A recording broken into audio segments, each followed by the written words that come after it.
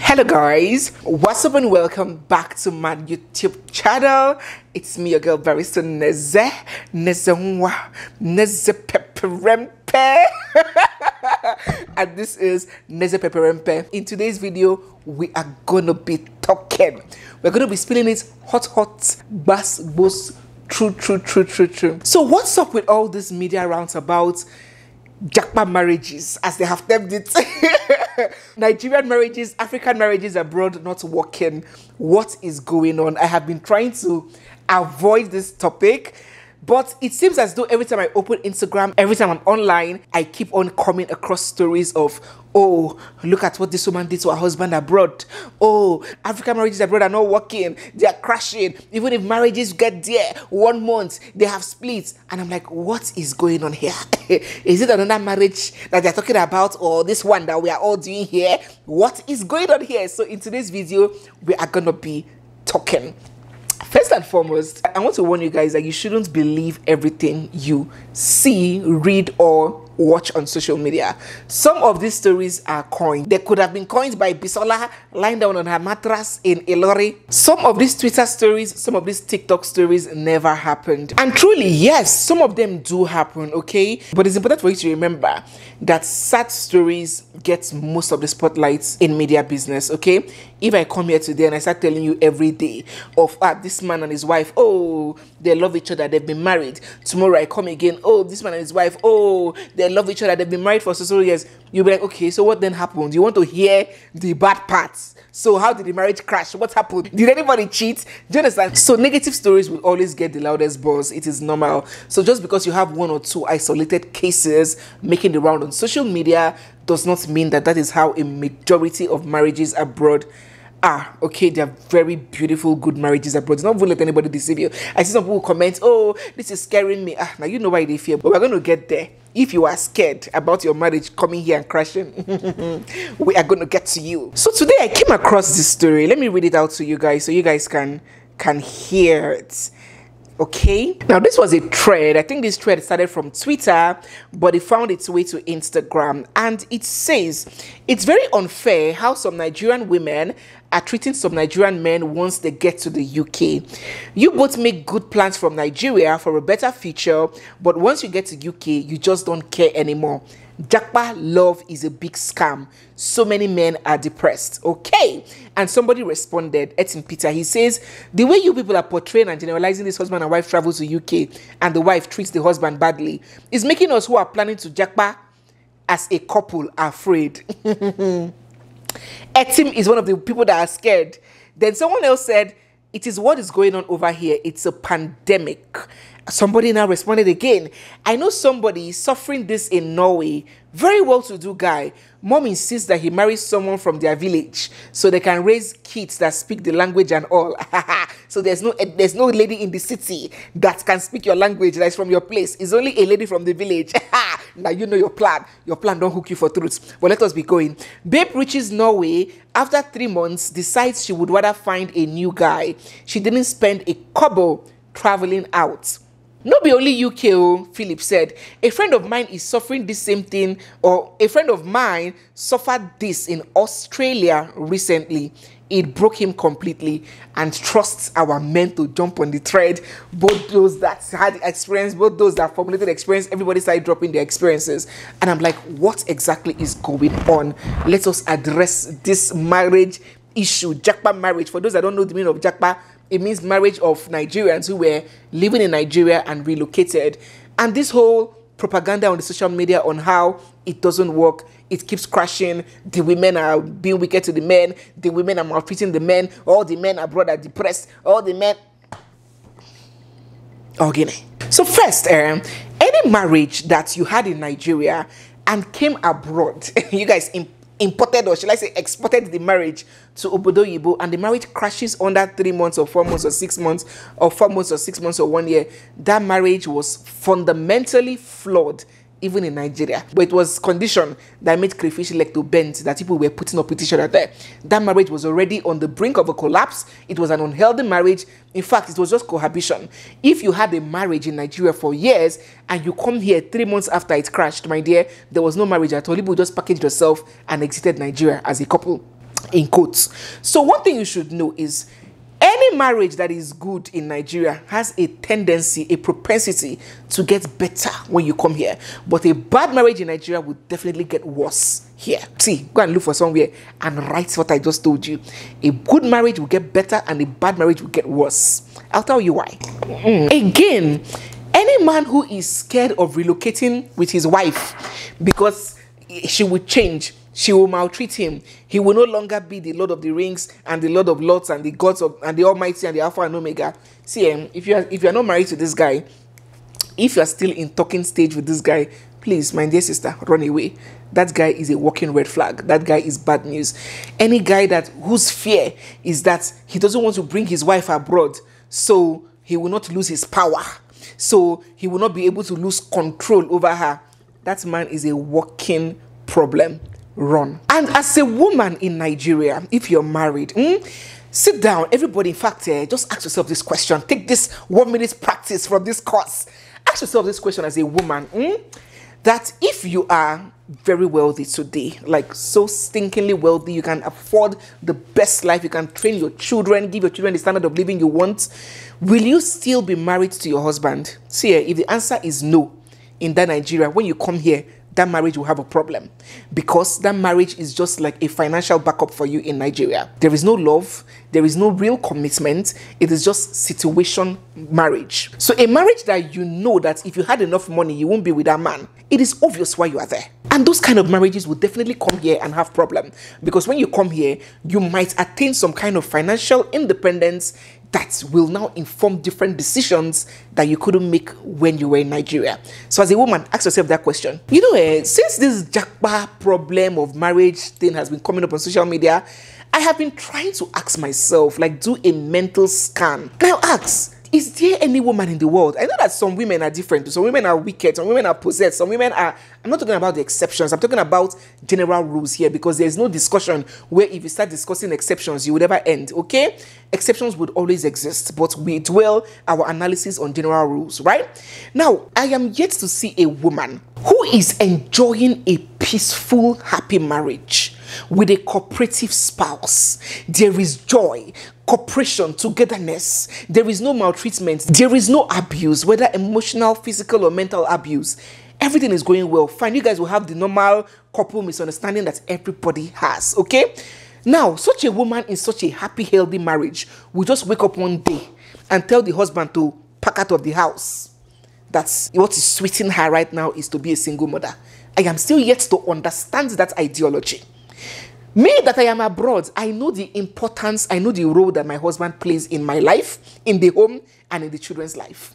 Even with my husband around, I know how my head, the popcorn, Ima, when you put corn inside popcorn machine, the way your popcorn is like pam, pam, pam, Ishin Abam popcorn 24/7.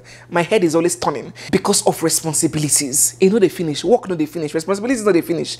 Now, I am in that situation. I am in a marriage with a man that is contributing, that is cooperative, that we are living happily together. No issues. He's not beating. He's not maltreating. He's corresponding in these children's life. Everything is going well. Then I'll just wake up one morning. No. I want to be a single mother. I want to handle all these family responsibilities together.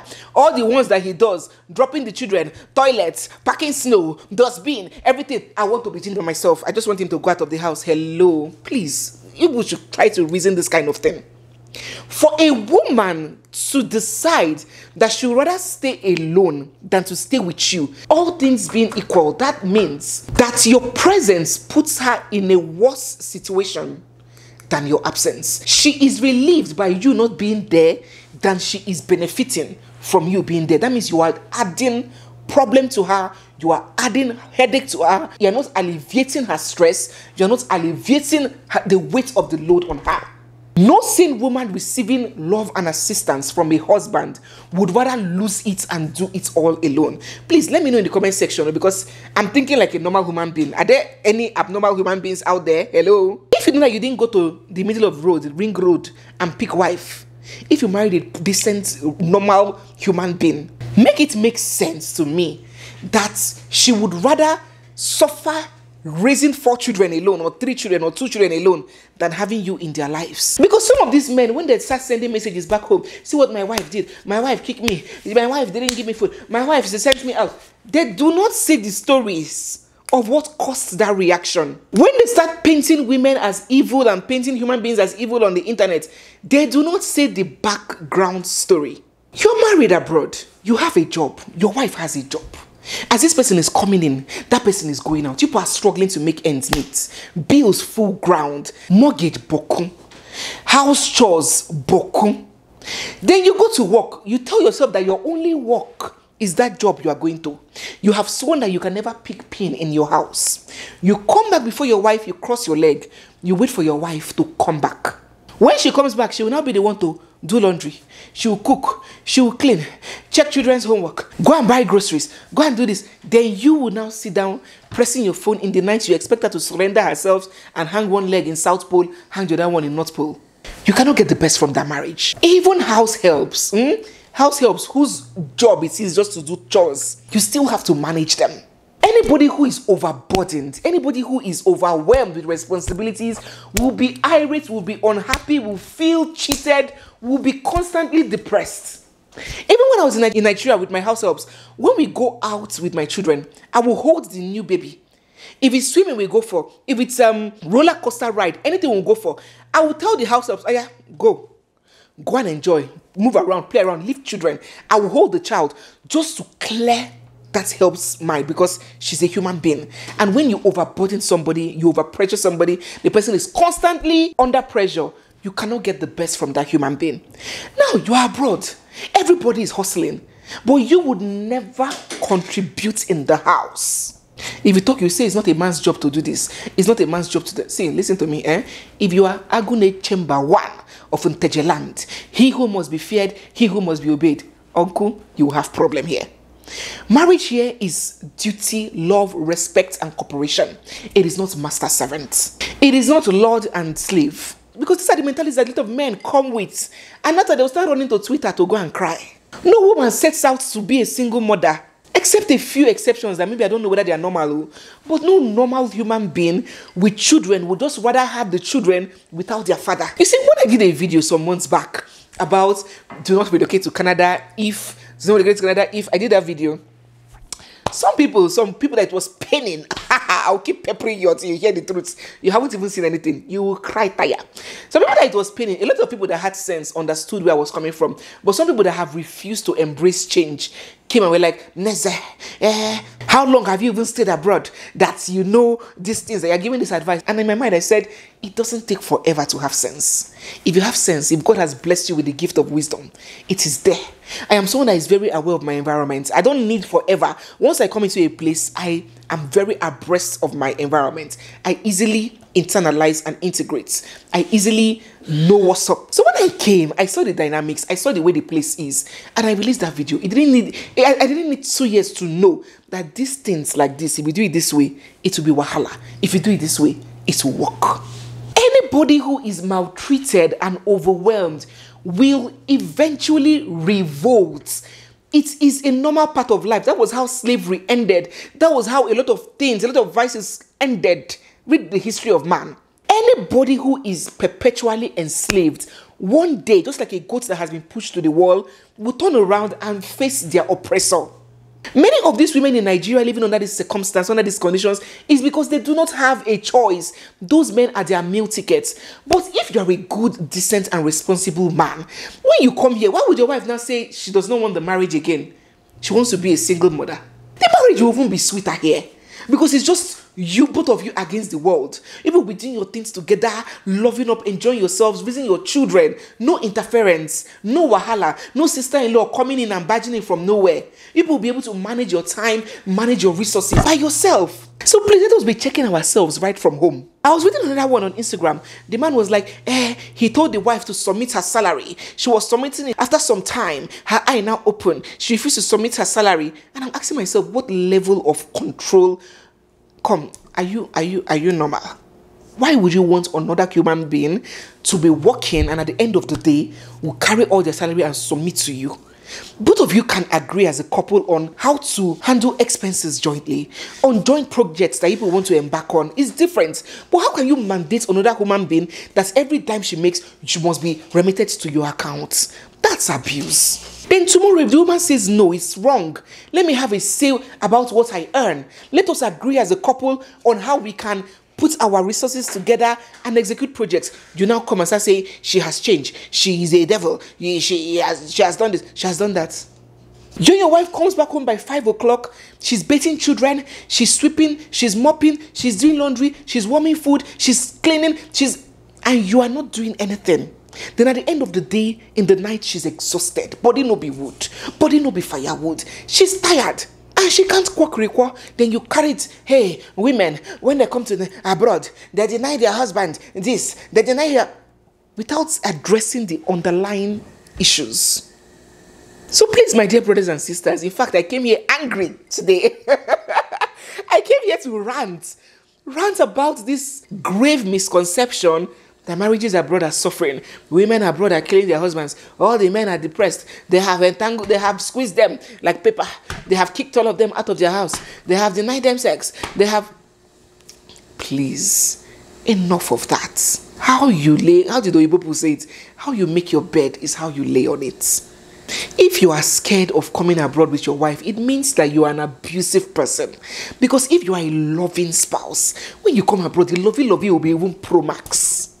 But when you're the type that beats your wife, you abuse her, you cheat to her face and tell her, get out, there's nothing you can do. If you don't want, get out of this house. If she complains, you deny her finances, financial abuse, verbal abuse, you call her names, then she comes to a place where she can work and get money for herself and she doesn't need to depend on you. She doesn't need to bear those maltreatments to feed. Then when she starts having a paradigm shift, you now start complaining, it is abroad, it is abroad. Abroad no do you anything, uncle, auntie. It is your character. That marriage has had K-leg right from where you are coming from. Don't blame Japa. Don't blame relocation. So my dear brothers and sisters, if you are seeing this thing with me on social media, let me know in the comment section what you think about this. Let us address it because it's becoming annoying. What do you think about Japa marriages and all this words going around the internet that marriages abroad don't work? This, that. Let me know your thoughts down in the comment section. Because to me, when you say when she comes here, she has power. So what power were you robbing her of when she was in her country? I don't understand. So guys, please drop all your comments down in the comment section. I have done a video a little bit similar to this. Please go and watch it where I also addressed the women. Both parties have a role to play. For me, I believe that marriage as an institution is not hard the way people say it. Marriage is hard, marriage is tough. It is the individuals. Two people can be in a marriage, it will be sweet. Two people can be in a marriage, it will be a war. So what makes it different? Is it the name marriage? No, it's the individuals that are in the marriage that will determine whether it is bas-bos or whether it's peaceful. And the both parties have a role to play. So please let me know in the comment section what you think about this conception making the rounds about Japa marriages, African marriages abroad, and how the women did this, the women did that. Let me know. Advice. Let these men read. They'll get angry, but let them read it. It will stick in their subconscious whether they like it or not. Let them read it on how to manage their marriage. And also for the women, of course, nobody's perfect. Men too, drop in the comment section what you think women are doing or doing differently or doing wrongly that is causing all these misconceptions going around on social media. Let us have this talk now, once and for all. So guys, thank you so much for watching. If you're new here or if you're yet to subscribe, you're watching me yet to subscribe, don't forget to hit the subscribe button. Follow me also on my other channel, NEZEVILLE. Drop all your comments in the comment section. Okay, give this video a big thumbs up and stay glued because we have so much more coming your way. All right, it's me, your girl, Barista Neze, and this is Neze Pepper. I'll see you guys in my next one. For now, bye.